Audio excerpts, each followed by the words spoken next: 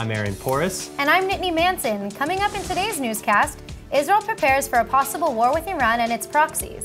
Meanwhile, the G7 countries look to make peace with the Iranian regime.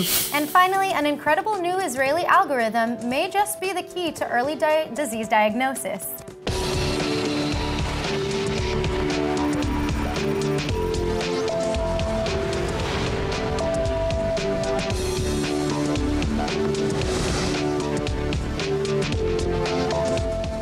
The drums of war continue to beat ever louder in Israel as both Iran and its Shiite proxy in Lebanon, Hezbollah, threaten reprisals. This after Israel's successful preemptive attack on Saturday against a terror cell preparing to launch an explosive UAV at Israel. Iran says that Israel will pay a high price for this strike, with the army assessing that military rather than civilian targets are the most likely. And likewise, other neighboring countries are threatening counterattacks. But meanwhile, though no additional soldiers have yet been deployed to the north, soldiers along the northern border have been put on high alert. And in a Channel 12 report, an unnamed officer remarked that although the Army's assessment is that military installations would most likely be Hezbollah's targets, the IDF's response to any such attack would be disproportionate, a sentiment Prime Minister Netanyahu also echoed. שמעתי את הדברים של נסראללה. אני מציע לנסראללה להירגע.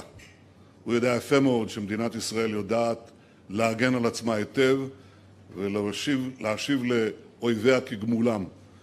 ואני רוצה להגיד לא ולמדינת לבנון שמאחסנת את הארגון הזה ששואף להשמיד אותנו.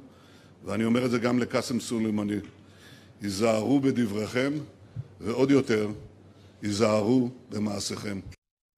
Additionally, in a call with United States Secretary of State Mike Pompeo, Israeli Prime Minister Netanyahu made it clear that Lebanon would be held responsible for attacks emanating from its soil, particularly from the south of the country where Hezbollah retains a stranglehold. The biggest surprise, however, is how Netanyahu took the unusual step of requesting that political rival Benny Gantz be briefed by top military aides. The idea being that if blue and white wins in elections, Gantz, as a new prime minister, would need to be in the know. And this just highlights the severity of Israel's current security assessment all the more. And joining us now with the latest on the potential for war with Iran, please welcome Likud MK Yoav Kish, Chairman of the Interior Committee. Hi, hello. Hi, thank you so much for joining us. My pleasure. All right, so we will just jump right in. How likely do you think it is that the Iranian Hezbollah threats will turn to reality? And if so, when can we expect that? Listen, we were on the edge of an active, aggressive Iranian mission against Israel, and Israel stopped it. And that was announced by Israel, and everybody saw it by bombing the Iran villa that had few drones that were already in purpose to target Israel, I think, a few days ago. So we are in the middle of a scenario when the Iran is trying to aggressively hurt Israel. It's not only building the Iran power in Syria, Lebanon, which they did with Hezbollah, and now in Syria and Iraq. Now they're actually trying to hurt Israel. And that's why we stopped them and we announced and let people know that Israel did it because they were targeting to hurt our civilians. So we are on the edge of a scenario like this. I do think that Israel Army and Defense Forces, and together with the strategy that Benjamin Netanyahu is leading us, is putting us in a point that we could face this threat, stop it, and succeed in avoiding it. Okay, so coming back off of that same sentiment, if we're so close to war or already in a war, as you've suggested, why is it that Israel has yet to send reinforcements to the north? We know that they've sent a few troops towards the north, but not really at the border. Listen, what that have changed is that we're not talking about Iranian forces in Syria. Now we're also talking about Hezbollah in Lebanon. Right. And Hezbollah in Lebanon are claiming that Israel attacked them.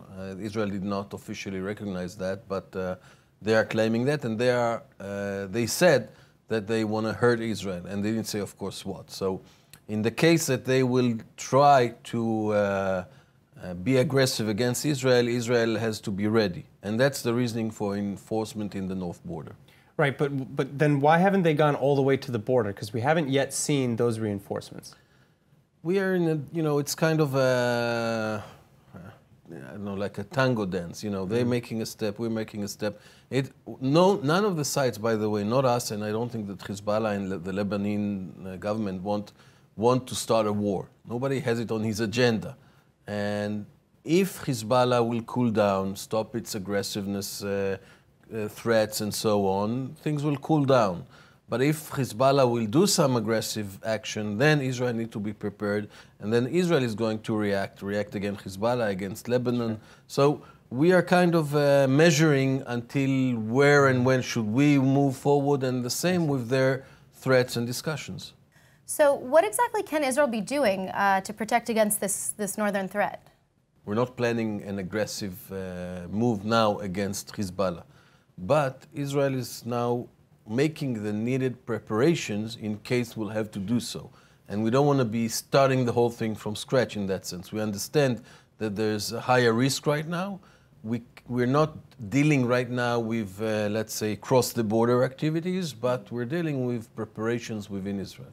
Is that maybe your same reaction to why Benny Gantz was just briefed on the situation? Do you feel like that situation might be necessary, his briefing? Well, I think that to those of you who doesn't know Israeli politics that well, usually the head of the opposition is being briefed, and he's part of the global, let's say, the local atmosphere, knowing the threats and what's the agenda, even though he's not in the coalition. Right now, since we ran to election so fast, he's not in his official position of head of opposition, but we do regard him as the leader of the largest party in the Knesset. So yes, this is since we're in a time that things can heat up very fast, by the way, both on Gaza and in the north. Sure. I think it's important that he's briefed, and he would, it's good for the unity and support of the whole country that he will be in the picture, as they say. To be aware. Yeah.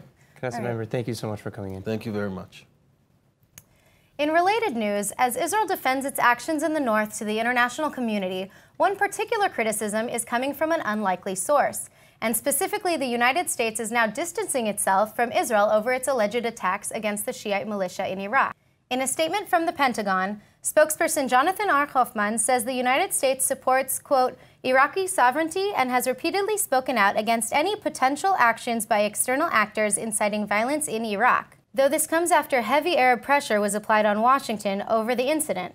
The Fatah coalition, a strong bloc in Iraq's parliament for one, blamed the U.S. for Israel's strikes and called on America to withdraw its troops from Iraq in response. On the other hand, however, U.S. Vice President Mike Pence seemed to support Israel's actions during his phone call with Prime Minister Netanyahu on Monday, after which he tweeted that he'd had a great conversation with Netanyahu and that the U.S. fully supports Israel's right to defend itself from imminent threats. He did not elaborate on which threats, though, leaving the statement open to interpretation. But at any rate, Israel still maintains, as always, that it will do anything in its power to defend the country from Iranian encroachment, with Prime Minister and Defense Minister Benjamin Netanyahu also calling on the international community to act against Iran's hegemonic activities. איראן פועלת בחזית רחבה כדי להוציא התקפות טרור רצחניות נגד מדינת ישראל. ישראל תמשיך להגן על ביטחונה בכל דרך שתידרש. ואני קורא כאן לקהילה הבינלאומית לפעול מיד כדי שאיראן תפסיק התקפות אלה. Meanwhile, at the G7 summit in France, world leaders again appear to be trying to appease Iran, and to say that Israel is worried with the new developments would be an understatement. Israel's concerns began to heighten after Iranian Foreign Minister Javad Zarif was invited unopposed by French President Macron to attend the summit in Biarritz. And then they heightened again when European and even U.S. leaders at the conference continued to push a return of sorts to the 2015 JCPOA agreement. For example, German Chancellor Angela Merkel on Monday commented that the G7 had made a big step forward with Iran, and in coordination with the United States, quote, which is big. Likewise, President Macron touted how great it was that Iran suggested it would be happy to return to negotiations with individuals who would help Iran with interests of the state. Even newly minted UK Prime Minister Boris Johnson said that there's an opportunity to bring Iran back into compliance with the JCPOA and cease its disruptive behavior in the region, while President Trump admitted that he'd be willing to meet with Iran's President Hassan Rouhani under the right circumstances. But then Rouhani, for his part, says that he'd be willing to meet with the United States as long as sanctions are lifted. Until then, he explains, Iran will continue as it sees fit. That's why, again, many argue that it would be a reward for Iran to have any sanctions removed at all, especially after Iran repeatedly broke the deal over the years to begin with. And finally, Israeli officials fear that a scenario in which talks with Iran results in the lifting of sanctions, but no change in behavior, similar to what's been seen with North Korea. Though that said, Iran's Foreign Minister Zarif later commented that such a meeting with the United States in general would be unthinkable, potentially ending any chance of a near-future discussion anyhow. Moving on, following 3 harrowing terror attacks in the West Bank over the past month, at least one major disaster seems to have been avoided Monday night, because just days after a West Bank bombing left 1 Israeli civilian dead and 2 injured, Israeli security forces detected an improvised explosive device planted on the highway. The suspicious object was found along Route 555 highway near Nablus, and sappers were able to deactivate the device with a robot. Additionally, in this case, thankfully, nobody was hurt. Very much unlike the weekend tragedy which struck the Schnurb family, where 17-year-old Rina was killed, while her brother and father were badly injured by an explosive near a natural spring. And security forces are still searching for the perpetrators of that deadly attack. Then, in a similar security success, the IDF busted a weapons factory in the West Bank town of Beit Likia, arresting 8 suspects for engaging in terrorist activity in the process. But these incidents are just a few examples that back up the theory that a major violent incident may emerge from the West Bank prior to next month's elections. For example, as Amos Harel of Haaretz writes, the West Bank may become Prime Minister Benjamin Netanyahu's biggest security challenge in the near future, as opposed to Iran, Lebanon, or Gaza. And this thanks in large part to the deterioration of the Palestinian Authority's economy and a standoff between the PA and Israel and the United States. Now, as elections draw near, the Likud, led by Prime Minister Netanyahu, appears to be starting to worry that the right may soon lose some critical support, because too many parties might split the right-wing vote so much that smaller parties won't make it in at all, and then those votes will be lost. That's why, with polls indicating that they'll both come short of the electoral threshold, Likud is now pressuring both Otzma Yehudit and Zehut to back out of the race completely. In fact, Netanyahu's confidant, Natan Eshel, is already pressuring Otzma Yehudit's Itamar Ben-Gvir to bow out. And as for Zehut, party leader Moshe Feiglin was offered a ministry position if he abandoned his party. Further, Likud allegedly offered to cover Zehut's campaign costs and legalize cannabis, which is an issue that Feiglin has been running on for months. Neither party seems to be taking the bait, though, and they instead plan to stay in the race. Now, why is Likud so desperate to change things now, though? Well, recent polls placed Likud neck and neck with rival party Blue and White, but as it stands now, with both parties nabbing about 30 seats each, neither Netanyahu nor Blue and White's Benny Gantz would be able to form a coalition. And then finally, in another blow to Netanyahu's Central Election Committee chairman Hanan Meltzer announced that volunteers will not be allowed to operate cameras in Arab polling stations as previously thought. This after already doing so in April. Likud hoped to again send thousands of activists into Arab towns to monitor voting irregularities. Critics, though, said that the initiative would only foster voter intimidation. A shocking video is breaking the internet right now, and it involves an Israeli. But we're sad to say why. A family on vacation in Thailand was visiting an animal park in Koh Samui when a leopard literally attacked their 2-year-old son, Oral Burns. And apparently it was a family member who actually opened the door to the big cat's enclosure. Yeah, CCTV footage actually shows someone opening the door, and apparently the child's grandfather, to take photos. But once the door was left unattended, the leopard managed to get out, and according to witnesses, he pinned down the young boy. You can imagine the youngster sustained serious injuries to his face, and the whole incident took about 8 seconds. Shocked passers-by say that the handlers kicked the leopard in the head and attempted to pull it off of the child and back into its cage. But little Burns was then rushed to a nearby hospital where he was taken into surgery, and luckily he is reported to be in stable condition. He has now been flown back to Israel as well, where he's receiving additional treatment at the Sheba Hospital. Now, the animal park did cover the medical costs for Burns in Thailand. However, the boy's father, Rafi, is now attacking the park, saying that the animal should have been drugged for tourists to take pictures with it, and that there should have been more staff on hand to control the animals. Now, in relation to the traumatic incident in Thailand where a leopard actually attacked a small Israeli boy, a larger issue comes to mind. Where do we draw the line when it comes to animal rights? Because while many injured or endangered animals cannot be left in the wild, other animals are exploited and abused in captivity, specifically by often drugging the animals so that tourists can get the perfect selfie. Well, joining us now on the phone with some insights on the issue, we have Sophie Ben David, a wildlife rehabilitator from the Israeli Wildlife Hospital in Ramat Gan Safari. Sophie, thank you so much for being with us. For sure, with pleasure. So actually, who's at fault here in the Thailand incident? Is it the grandfather? Is it the zoo? Like, who do we blame if there is someone to blame? Well, I think it's a collective blame. First of all, if it was a zoo that kept the animal, the conditions obviously weren't the best way to keep the wild animal. Wild animals in zoos should not be accessible to the public. They should always be under lock and key with multiple fences and gates. Even the workers shouldn't be able to have such easy access. In this case, obviously, it's a leopard that could be petted and was probably chained up for most of the time. The family, the man who opened the door, clearly didn't respect the boundaries. And in general, tourists that go to these places and support the trade of petting wild cats are all at fault as well for continuing to support them and go there. Yeah, and Sophie, I mean, this case was, they opened the door to take a picture, right? So what are other kinds of abuses that are most common with these types of animals? Well, all these animals that are these wild cats all these wild animals, these wild cats that you can take pictures with and pet them, they've been drugged. They're not in their natural state. They are chained up most of the time. And it's not a way to keep a wild animal. Wild animals should be respected and they should be kept just for us to view them in their natural habitat. Or if they're in an enclosure, they should be kept as natural as possible. And to be respected is that they're wild. They can always change. They can, even if it looks like a cat that's sleeping, they can always jump out and attack. Okay, so coming off of that same response, what are maybe the minimum requirements for humane captivity? So in any self-respecting zoo, the enclosures are large. The workers also don't have physical touch with the animals. Everything's done with behind gates. The workers as well, not just guests. Pardon? Workers as well, Yeah. exactly.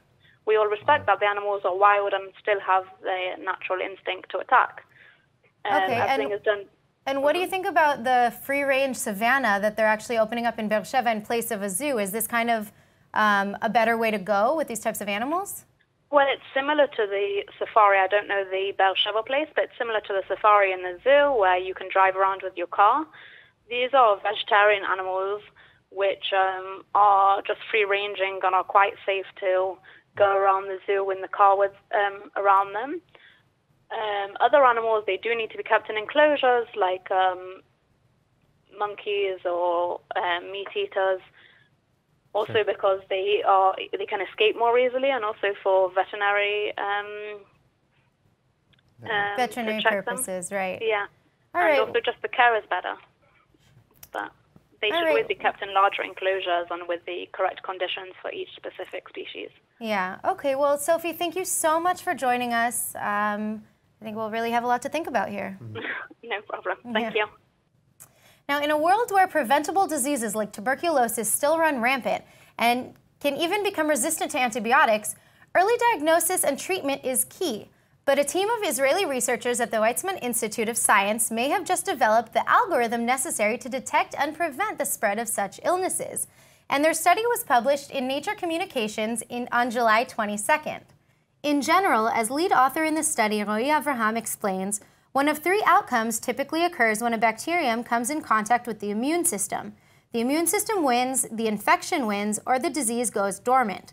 Sometimes even for good, as is in the case of tuberculosis and similar illnesses. Also, it's thought that the interaction is determined practically as soon as the meeting occurs.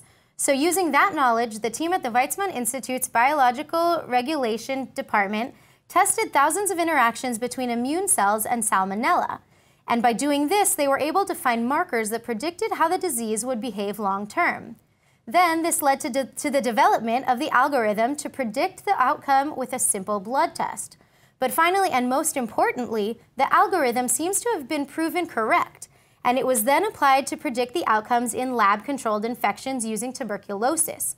In fact, according to team member Noah Bosel Ben Moshe, the algorithm can both define the ensemble of immune cells that take part in the body's response, and identify the potential strength of the immune response based on its activity.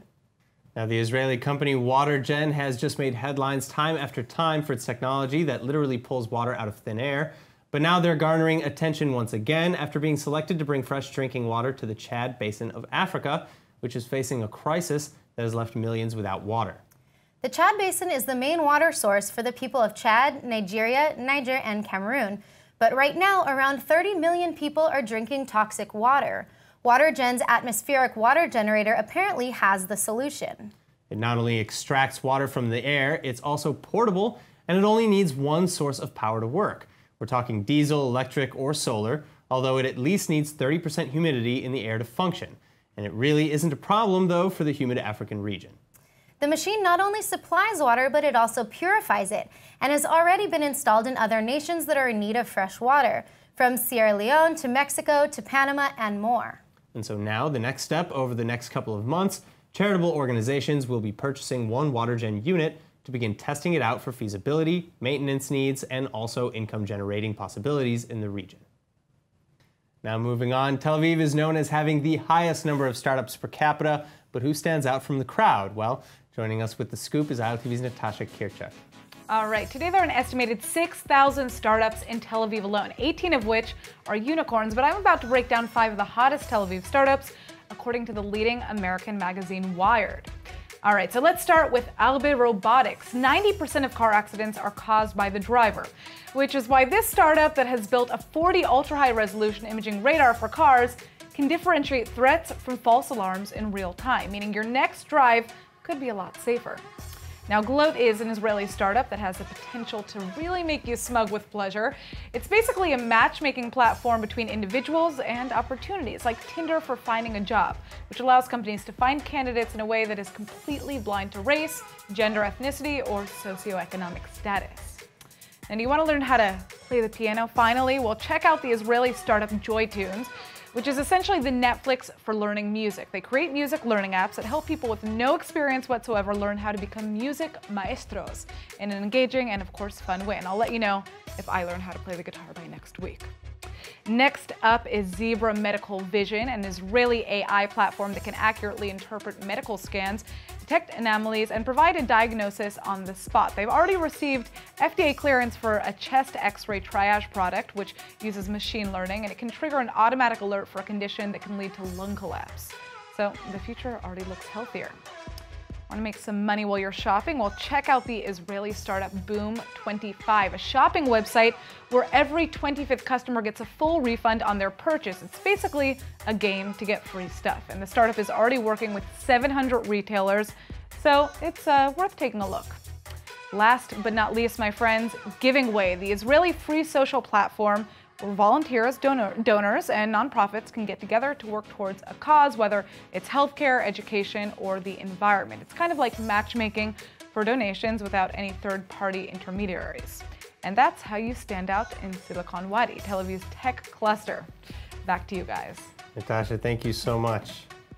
Now, in other news, 83-year-old Israeli sculptress Dina Merchav has just been chosen as one of 46 artists to have their work displayed at the International Desert Sculpture Symposium and Land Art Festival in Minqin County, China. Yeah, and Merchav's installation, Walking 2019, was chosen from a field of more than 2,000 works of art produced by 538 artists from 63 different countries. But her painted iron work stands 720 centimeters, or 23.6 feet tall, and it depicts 4 red figures walking towards a better world. Quote, a world filled with love rather than aggression, according to Merchav.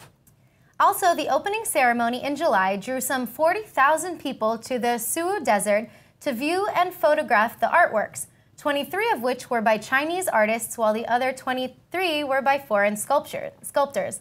Additionally, Merchav remarked how remarkable it was to see Chinese people so interested and invested in culture in general and sculpture in particular. Likewise, at the unveiling, Merchav, who is a graduate of Jerusalem's Bezalel Art Academy, gave a short speech about the importance of outdoor sculpture on people's well-being and productivity. Merchav is a resident of Ein Hod Artists Colony in Israel's Carmel region, and her installations have been displayed in a number of countries in the past as well, including China and at the Beijing Olympic Park. Now let's take a look at the weather forecast. Tonight will be partly cloudy and hot with a low of 78 or 26 degrees Celsius, and tomorrow is expected to be more of the same with a high of 88 or 31 degrees Celsius. All right, that's it for today's news. Today's exchange rate is 3.52 shekels to the American dollar. For more news from ILTV, please subscribe to ILTV on Facebook and Instagram. I'm Aaron Porras. And I'm Nittany Manson. Thank you so much for watching.